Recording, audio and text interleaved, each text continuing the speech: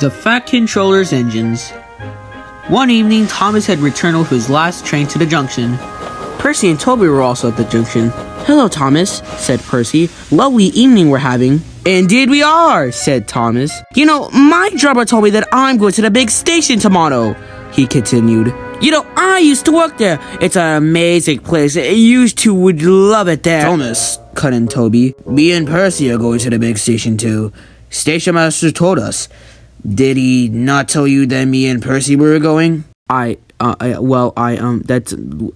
the subject, Percy cut in, "I think something's up." Toby looked up at the sky. "I don't see anything." "Down here, silly!" laughed Thomas. "Well, pardon me," said Toby, "but how can something be up if it's down, Thomas?" Look! Look! said Thomas. Look! Thomas, don't— Yes, I know, Toby, but look! 7 engines from the other railway were coming along the line. Oi! Percy! It's me, Genty and Pug! Hope you didn't forget about us! "Hello, Genty. Hello, Pug," said Percy excitedly. "Those are friends of mine from the mainland. I don't know the others, though." Genty, Pug, and the other engines whistled loudly as they passed through the station. "What is all this?" asked Thomas. "The Fat Controller has a plan," replied his driver, "and he's gonna tell it to us. Now come on." So they followed the engines to the big station where all the other engines were at. The Fat Controller was waiting for them there. "The people of England," he began, "read this in the books and papers, but they do not believe that we are real." "Shame!" cried Percy. The Fat Controller glared at him. Percy subsided.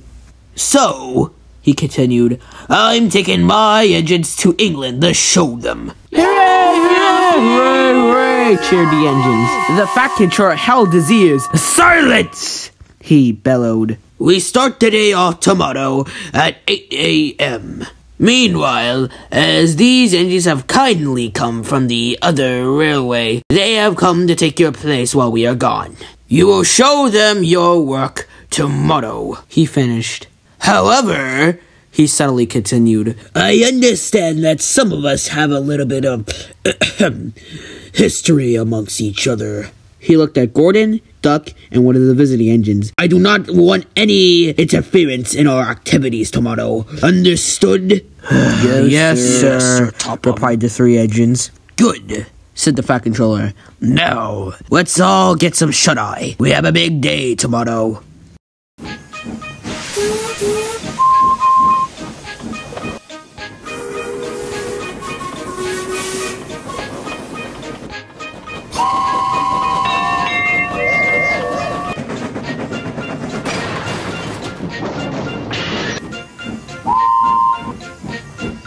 "All right, Patriot. Be careful with the coaches." Yeah. "Patriot, slow down!"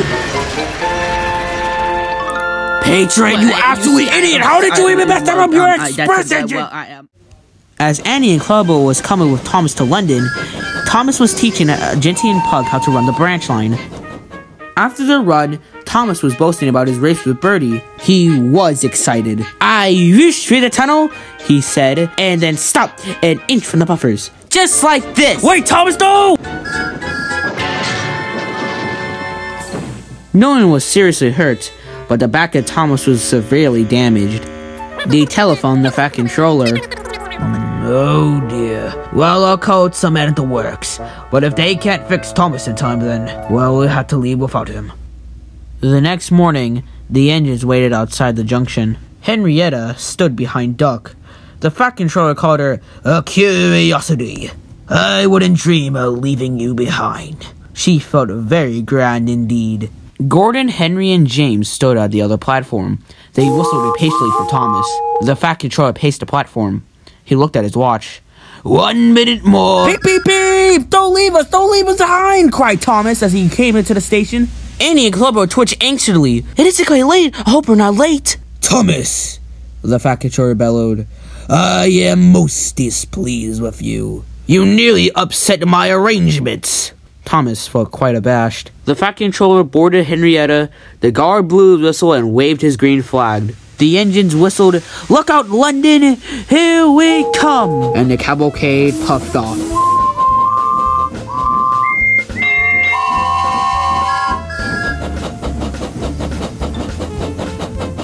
The engines stood side by side in a big, airy shed. Hundreds of people came to see them. and climb in and out of their cabs every day.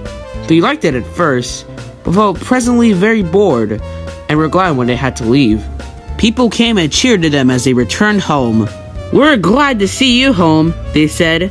"Those other railway engines did their best, but nothing can compare to our Fat Controller's engines."